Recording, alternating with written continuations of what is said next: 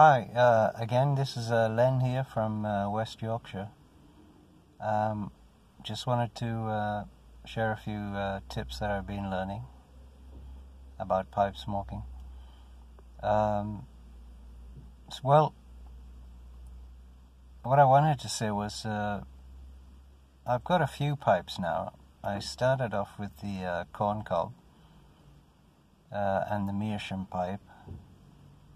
And then eventually I got a briar pipe from eBay. Then I got a falcon pipe. And I have another pipe coming in the post. Well, what I wanted to say was, I originally just wanted to do the pipe smoking, but now I can see that there are two things going on here. Like, you've got the pipe smoking experience and testing and trying all the different tobaccos is one thing. And then the pipe collecting is another thing altogether. It's like, well, it kind of goes hand in hand. But I never actually wanted to get into pipe collecting. But it's kind of hard to keep them separate sometimes, because you do see some very nice pipes and they're like works of art, you know, especially the handcrafted ones.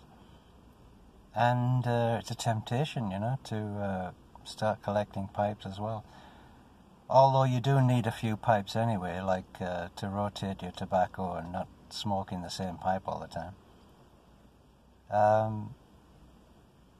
Yeah, that's the kind of thing that's going on with me now. I don't really want to be a pipe collector, but it looks like I am collecting pipes, you know.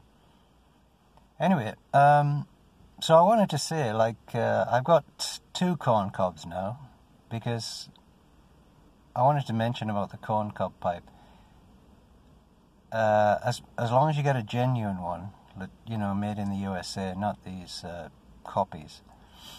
But it's a really good pipe, and even though I've got other pipes, I tend to gravitate towards the corn cob quite a lot, because it smokes so well, you know. Works well, smokes well. And I do use the other pipes, but the corn cob is definitely a stable pipe that I gravitate towards quite a bit. And it's a great smoker, and I bought mine. Well, I bought two of them. I bought it from Smoke King in the UK. They cost $4.99 each. Looks like this. Those of you who don't know what a corn cob looks like. Great pipe. Smokes really good.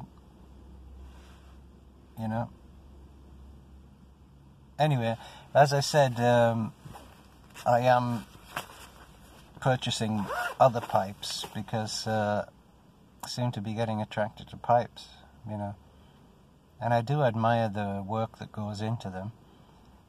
And I might come across some really good pipes, you know, that I really enjoy.